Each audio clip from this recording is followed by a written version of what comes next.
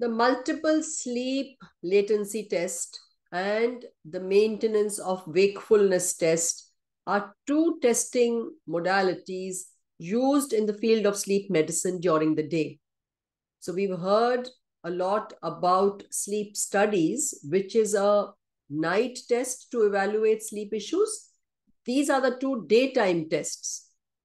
So what are the indications? What is the exact procedures to be followed?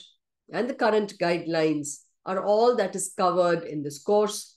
These are mandatory or essential to follow these practices so that the results can be uniform and also reliable. I do hope that this will be helpful and you can add these to your practice.